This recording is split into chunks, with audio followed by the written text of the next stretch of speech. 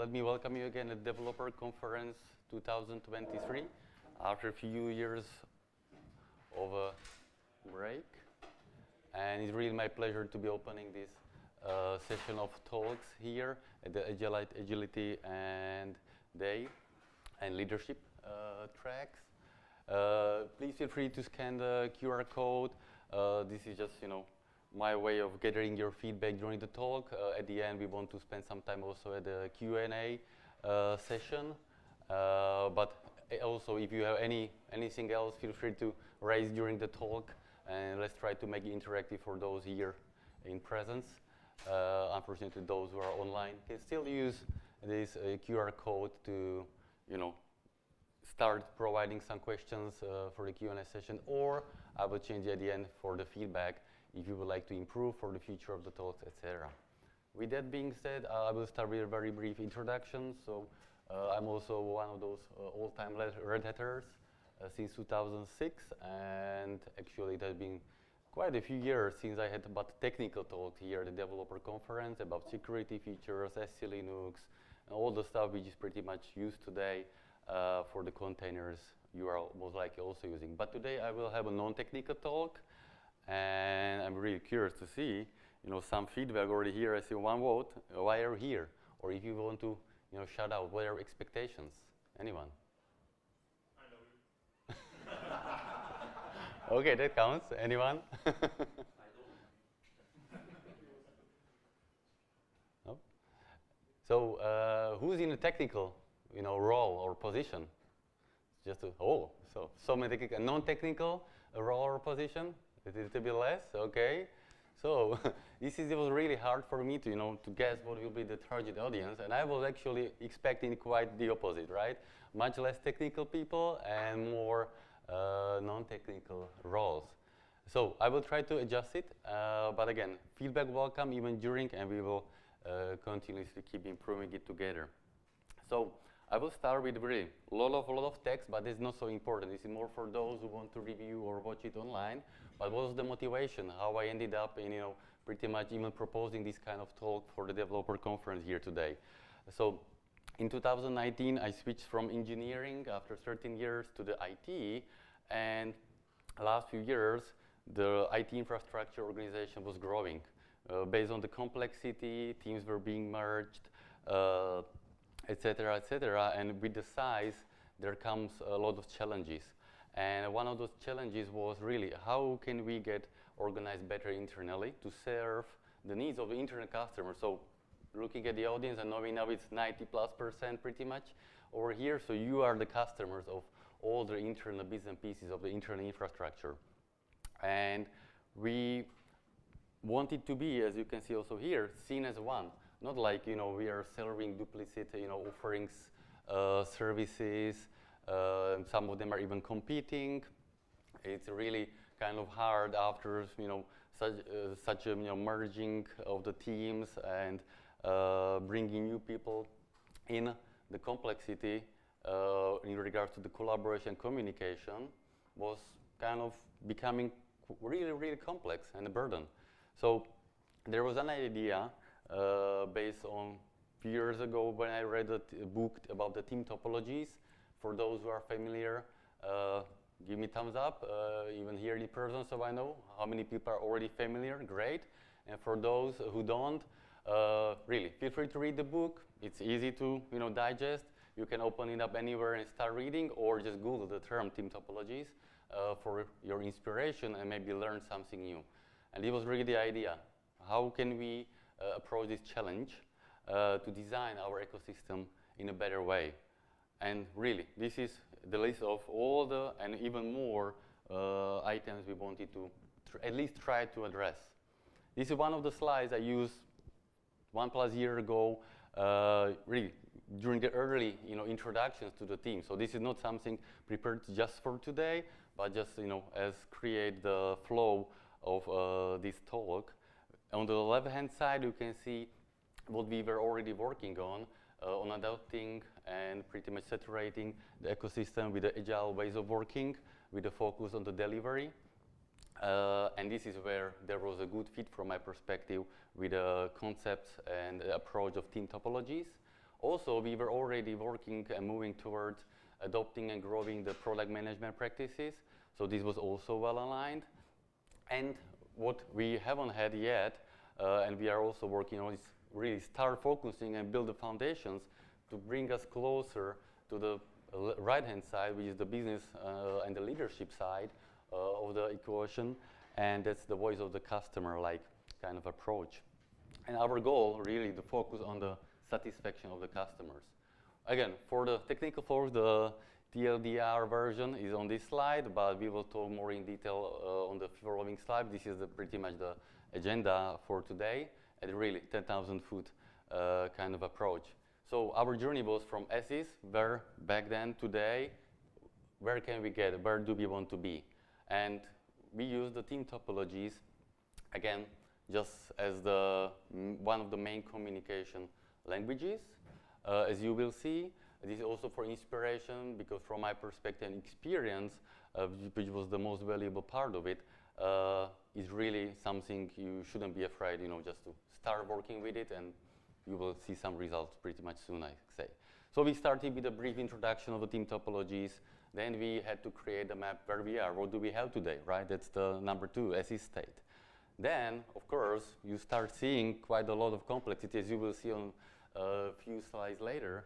So we need to start calibrating, normalizing, and pretty much making it readable, because it will, shock you how complex is your world around you. Then we introduce something which you will see, zoom out to simplify the high-level complexity into something which is, again, possible cognitively just to assess and analyze what do we have and start moving really toward the to-be state. Because this is why we are doing it, right? We are not doing it just to know where we are, but we want to improve and get better at something. And the last part is really start executing. And the is maybe not on this slide, but later you will see GEFN, which stands for good enough for now. And this is something which I will really recommend. Don't try to make it perfect and avoid making any steps or any changes, because it will be never perfect.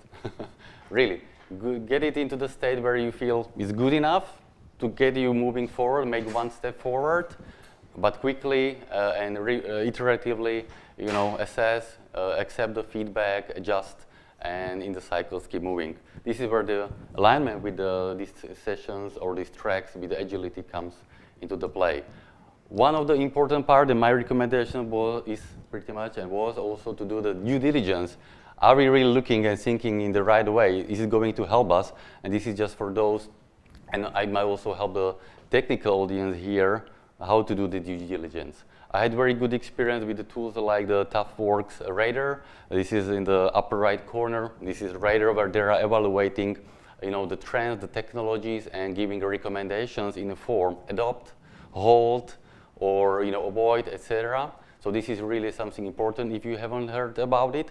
And it gave us kind of the reassurance, yes, this idea is really promising and should give us some valuable results. As you can see, since May 2020, they were advocating for adopting the product management practices for the internal platforms, which was exactly our case. Also, from the engineering products, platform for the engineering products, this was confirmed in the several other evaluations. But with one important item which I wanted to mention to you, to hold with the miscellaneous platform teams. That means don't overdo it, right? Don't put platform everywhere because you just have an idea, or now it's trendy to call everything platform. No, really be careful, because this leads to kind of lack of quality of those platforms, where you are missing the understanding what's the purpose, why is it here. So don't put platform, try to kind of get the platform onto everything.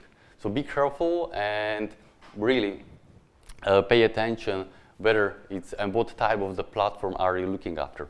And when I was preparing the slides for the talk, this is in the lower right-hand side. Adopt is few days old information that still they are recommending to continue adopting and applying the product management to the internal platform. So this is something which can help you to get the buy-in from your management or leadership team, and that's why I thought it's important. And also to confirm that your idea is going to be successful. And another important, or from my side recommended, analyst firm, Gartner, is also something which confirmed that yes, this is something where the industry is moving. Now we are starting on this slide already with what is the platform as a product. The TT stands for the Team Topologies. And this is really the screenshot from all the materials you can get online. This is also what I forgot to mention. The objective for today is not to go into the details. We don't have enough time. But I just wanted to get you started, or feel free to find me. I will be here till Sunday, and we can talk about it more in detail. But this is something which I'm expecting you will have time, either to search online. I can recommend some, places where to get to know. Also, the Team Topologies has quite nice web pages and a lot of resources for you to self-study and pretty much get you up and running. So what's the platform as a product? So platform is a curated experience for the engineer. This is how they define it. Which goes the engineers, so you here, if I understood correctly, as a technical guys, are those customers. And this is what was also our case. We wanted to get closer, provide higher value to the internal customers. It's not going to be the next day, but this is the long-term pursuit. And platform as a product. So what does it stand for you? To treat the platform as a product for volunteer internal customers. And the volunteer is really important. It's not something which you will be forcing. This is the only platform. You have to do it exactly in only this way. This wouldn't be aligned also with the spirit of this conference, open source. But really, it should be guiding you by the customer focus to make sure it's reliable, it's usable for the customers, being the internal engineers or communities, etc. And also down here, I listed a few bullet points, which is really important for you to start thinking already to help you to define well your platform. What are the behaviors platforms? We will get more in details about this later. What is the purpose of the platform? This is the most critical. And this is also something which was misused by the concept of the miscellaneous, unclear platforms and the metrics. If you don't know where you are, like GPS coordinates, etc., it doesn't get you too far, right? So the metrics to see the progress, if you are moving, if the anticipated results are getting towards you, that's it. This is another loaded of information. There's no intention to teach you today to Team Topologies. Over here, I will just very briefly mention, just quick guide or quick sheet kind of information. What are the bits and pieces we started working on? And very briefly, onboarding pretty much everyone we needed, from the management, SMEs, senior engineers, etc. So the Team Topologies on the right-hand side is using this kind of, I call it like visual language, which depicts the team interactions, the 3 team interactions, and team types. 4 fundamental team types, and 1 which is at the very top undefined team type. And this is what you will find most often at the very beginning when it's unclear. What should it be? What is it? Where should be positioned? But over the time, as you start discussing, you will figure it out. Oh, actually, this team fits the concept of the streamline team, or we would like to evolve it into the enabling team, etc. For those who read the Team Topologies book or some articles, it will be maybe something you are aware already, and the Conway's law, or how to pronounce it. And over here, I will mention it again later, because this was one of the most valuable parts. And there is a concept where you reverse it. So instead of designing the technology design and technical architecture around the organizational structure, you try to do the very opposite. You try, and this was also our challenge or one of the aspirations, to improve how we are organized internally, not vice versa, but to match the technical architecture and the technical needs for the internal platforms.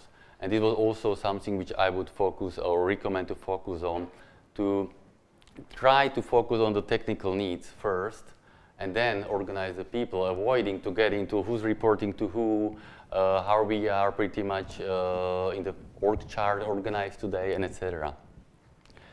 So one of the most important parts, 4 team types, streamlined, enabling, complicated platform. You can revisit the definitions later. This is not so important for today. For today, what's the most important is the very bottom one, the platform team, because this is what we'll be focusing on, and the concept of the streamlined team also. Because the platform team's purpose, as you can see, is to provide the service and the compelling product to the internal, most likely or most targetedly, the streamlined teams who are focused on the continuous value delivery and to focus on pretty much not being interrupted or spending too much unnecessary time on figuring out on their own what do they need, how to achieve it. That's the part for the platform team to address by providing what's shown here as XaaS, the triangle, which is something as a service. And this is the basic, the main concept also within the context of this talk, platform teams offering something as a service to the streamlined teams and others within the organization. Any questions at this point? Because it's familiar maybe to me, but there is a lot of information. Okay, so let's jump right into the example to get you started. As I explained on the previous slide, the basic, visual kind of symbols. At the very bottom, you can see the platform team, right? This is the team which is offering a service. What kind of services are your teams using? Anyone? Feel free to shout out. Snowflake. Snowflake, okay. Anything else? You're silent. I know it's morning. It's actually confidential. Confidential, okay. But you have or your teams are using services which are maintained and provided by some other teams, right? And this was the main idea. This is why I wanted to reemphasize this now, that we wanted to focus on adopting the product management practices, how to run the platforms. So not just any other team, because easily just shift towards we do everything, right? But really to understand the concept of the self-service, which is the X as a service kind of goal, right? So on this picture, you can see in the middle the yellow streamlined teams. Look at it, in our case, mostly running using the Scrum, but pretty much it can be engineering team. It can be some front-end team or another development team pretty much dealing with the end-to-end delivery. But also you can see here the kind of interactions. At the beginning, the first 2 teams at the top, the yellow one, need to collaborate. This is what it means. Also, towards the later stages of the delivery, the very top one, streamlined team, needs to facilitate and get some help from the enabling team. The purpose of the enabling team is to help to adopt something new, which the new team doesn't have, the streamlined team doesn't have yet, but their goal is to teach them how to do it, to make them autonomous. In the contract of something which we are not going to be using very often here, but is the complicated subsystem team. And the complicated subsystem team is the type of the team where there is some really high-level expertise required, and it's better to let the team to do it for you instead of spending a lot of effort and time to show you and to teach you how to do it on your own. And they will come and get it done, get the job done for you. At the very bottom again, this is the platform team serving the services, and that's it. But let's move on, because these diagrams will get into the real situation. This is something very easy. Cool. So after a couple of weeks of we introduced what is the streamlined team, what is the platform, etc., we were starting to map across the whole organization. So what do we have? The as is state today. And this is one of the snapshots. It was even bigger, let me put it this way, but I wanted to something that will fit the screen.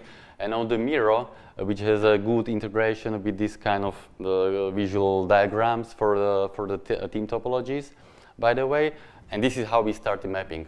So different teams started. So what do we do? Who do we serve? Who do we interact with? What interactions do we have? So really mapping out the as is state. Why I'm showing you, it will get easily, depending on the size and the complexity of the environment, into something like this, which is really pretty much even impossible for one person to understand completely. And that's why also we wanted to start calibrating. Do we see some patterns? Do we see something we are pretty much already mapping duplicitly, and etc. So this is where we spend a lot of time, you know, to calibrate, adjust, and repeat until we again understood, yes, this is good enough for now, and we are ready to move forward. When we felt ready, that is polished enough after the calibrations and adjustments, we've introduced the concept of something which is the internal platform topology, so pretty much just encapsulated. This is the red arrow. So instead of looking at the platform, which is consisted or built of another internal platforms or streamlined, etc., you just don't need this detail anymore. You just hide it, and you just represent it as one platform on the right-hand side. Is it showing? No, over here. So this helps you to visually, you know, hide the unnecessary details. Again, not to get distracted by something you don't need to solve at this point. But this is helping you to understand and get as enough as possible clarity about what is the purpose of these platforms, who are we interacting with, facilitating, collaborating, etc. And especially this was the point where we started focusing on mapping the external teams, the internal customers, external from our perspective as an organization, but still internal within Red Hat. So this is how we oversimplified, but again, by zooming out and merging those platforms into one bigger picture. So this is the concept I wanted to show you, because again, depending on the complexity and size of the environment, most likely you will also end up with something like this.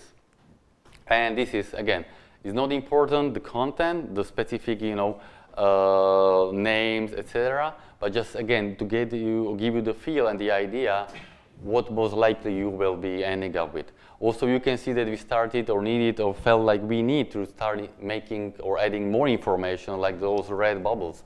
Like what are the gaps, what are the challenges, what works for us already today.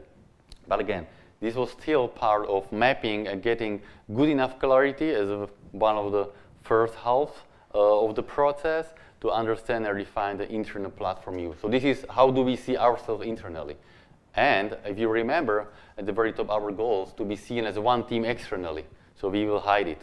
So this is how we also mapped out the external perspective and their needs. We needed to spend a lot of time, and this was pretty much the biggest effort to understand the external customers. We needed to start adding the other tools like the spreadsheets, a lot of discussions, dialogues, but really, who are the customers? To map them, because it's not like just the names, but we introduced some sort of persona mapping. Are the developers, are there sysadmins, are there in some marketing teams, are there, you call it out, you name it, right? Really, to represent them and to normalize them into something which will be, again, easier to work with moving forward when we list it, and this is one of the bullet points. So what do we own today? Are we going to offer it, you know, till when, right? Does it still make sense? Well, again, repeat until you feel it's good enough for now to start you moving forward. And this is something which we more or less, as a polished version, ended up. So roughly 10 plus teams in regards to the streamlined teams who were focusing on the continuous value delivery to the customers. But from the customer perspective, they are not, and they don't need to be visible. They are encapsulated by the platforms. You can see here that we also, keeping in mind the Convoy's law and the inverse maneuver of Convoy, pretty much understood that, oh, actually, we are also layering the platforms internally already. So all of this above is what will be seen as one huge platform from the customer perspective, but internally we had some core platform. You can understand like network services.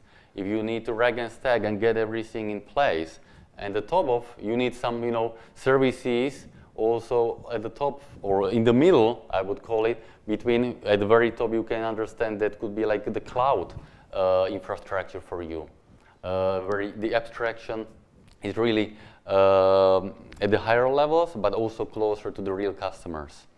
And also, this is not intended to be precise, but to get you the feel, but it's quite, let's say, good enough complexity, how we really ended up pretty much simplifying all the completing. And if you remember the couple of few slides down, the huge bubbles of different teams, different services, etc. We also ended up with quite a few teams which are called in the purple kind of verticals, and these are the enabling teams. These can be either teams of someone specialized or teams enabling mostly through the facilitating, like the delivery functions or another shared functions within the organization.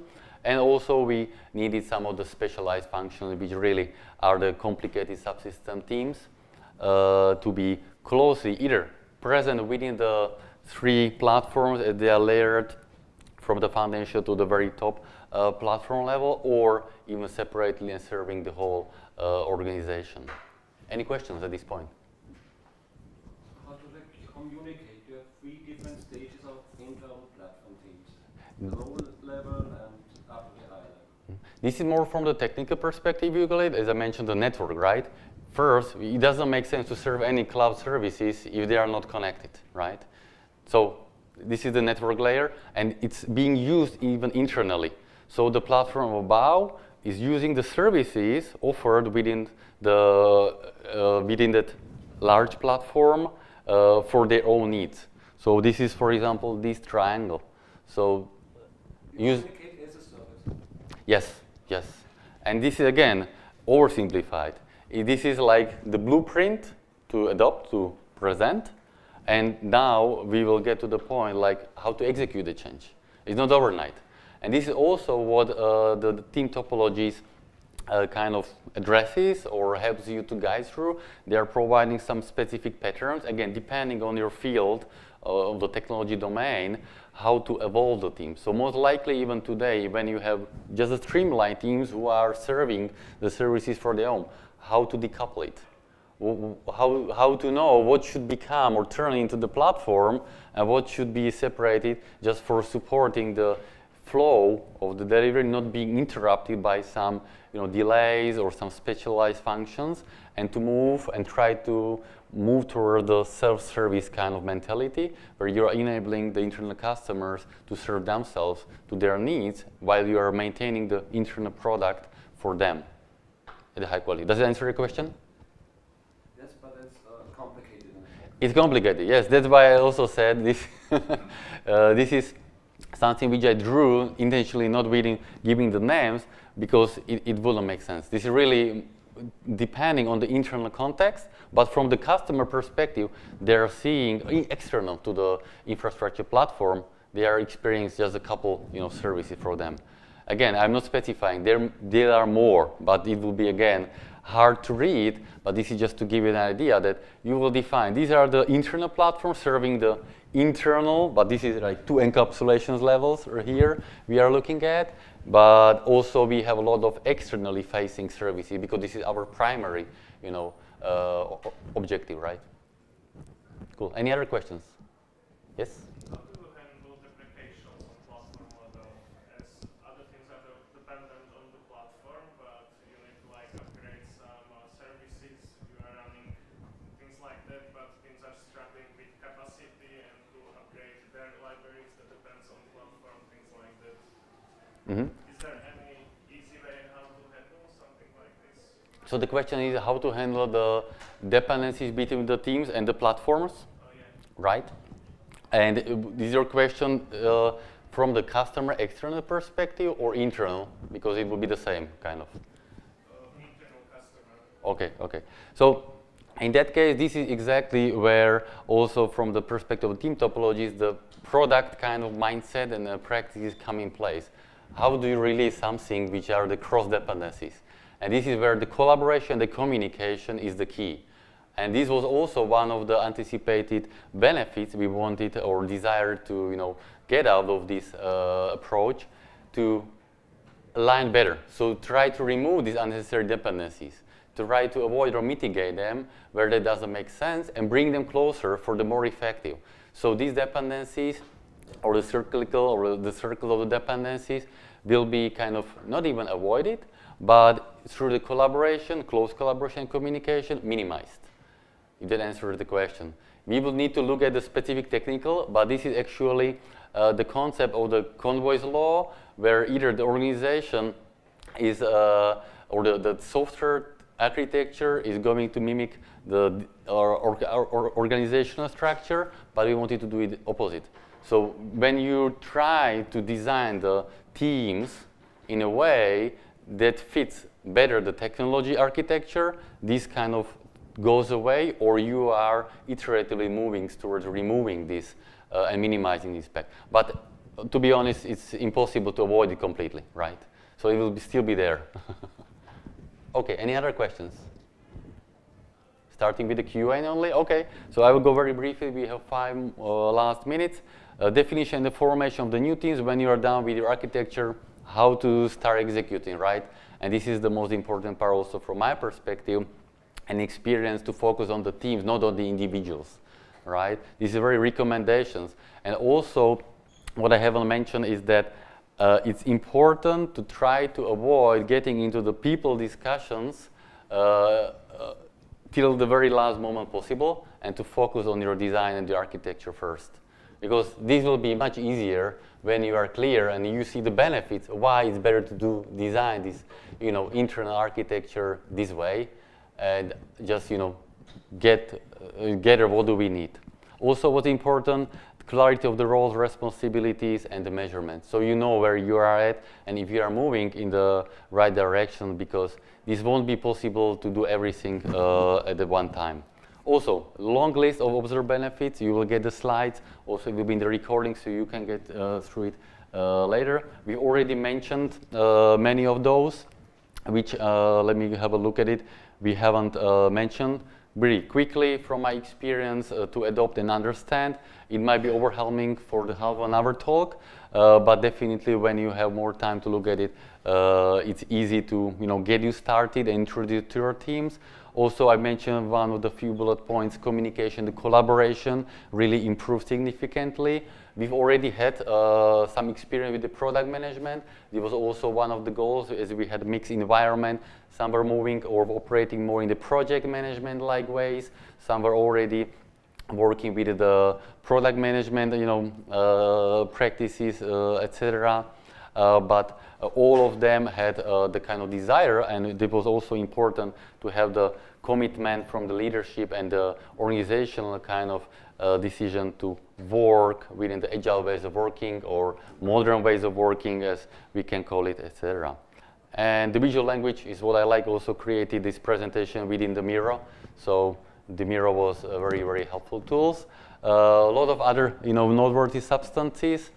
When I was we were moving toward the end of, pretty much getting ready to start executing the change, the unfix was very important also for me. So if you want to go further, even maybe less technical, the unfix is something I would recommend, or to motivate you to have a look at. Also, if you are in a position facing a lot of project management, the PMI Agile Discipline Toolkit really is something I have very good experience working with. If you are in the more agile Scrum environment, Scrum at scale, and also the Open Practice Library is another great resource of knowledge. And the knowledge management is something I will end this slide with, because this is critical. Not just technical, but really the knowledge and the experience in general, and have a good knowledge management strategy, ready to support the folks transitioning into new responsibilities, where you need to grow the new skills, etc. With that being said, thank you very much. Feel free to provide a question. I will check yours, or for those online, questions and answers. Last few minutes. Which kind of metrics do you use that are understood by the management? Metrics? Yes. Yeah. So pretty much, yes. I can answer very briefly. You remember those 3 platforms? So these were, and this is where I like the unfix, the concept of the turf, to make sure these are the areas of the closest as most interactive collaboration, but again, try to reduce the complexity and the size as much as possible. And that's why I like also the team-first approach, not to have 10, 15 people like teams, but really try to have smaller teams, which are much more flexible, and if the type of the work allows it, to be autonomous. Any other questions? There are questions. Read it out. Results. Inspiration. Okay.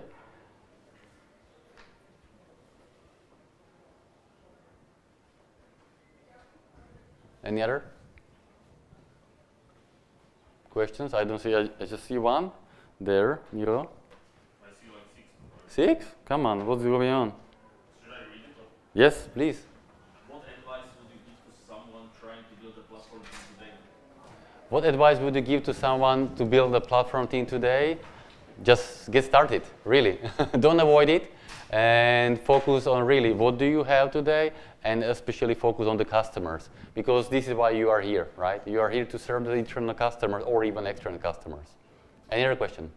Should platform team have a product manager if platform team is treated as a product? It's definitely helpful if you have at least someone who's knowledgeable and skilled. And this is also what I meant by the knowledge management, that if you don't have the experience, you might struggle. And I would really recommend also to spend on building the foundations, being at various agile kind of ways of working, the product management, etc. Question?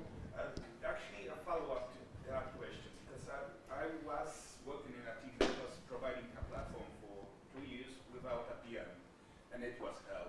We had to talk to business, and we're engineers. We don't know how to talk. Yes, yes. So there was a comment that without the product manager, it's really hard. And this is really, where you are here to focus on the customer, and the product management should, I'm not saying it always, but should help you to be better at it. And you need to grow the skills. It's not just one-man show, definitely. And also from the product management perspective, focus on the value, what's valuable for the customer, not for you. Because this is very common for the technical people and organizations. They focus on what's easy or what they like to do, but it might not be the best for the customer. But this is where the product manager and someone really skilled and good at it can help you to pretty much get better. Any other questions? I know we are 2 minutes over the time. How do you deal with lack of expertise with the language used for self-service services? In other Just words, no HCL, HCorp language, knowledge, but using Terraform for self-service infra. that's a complicated question. I'm not going to take it probably this time. I'll find you later, is my question. Thank you. Feel free to stop by. So thank you very much again, and have a great rest of the conference.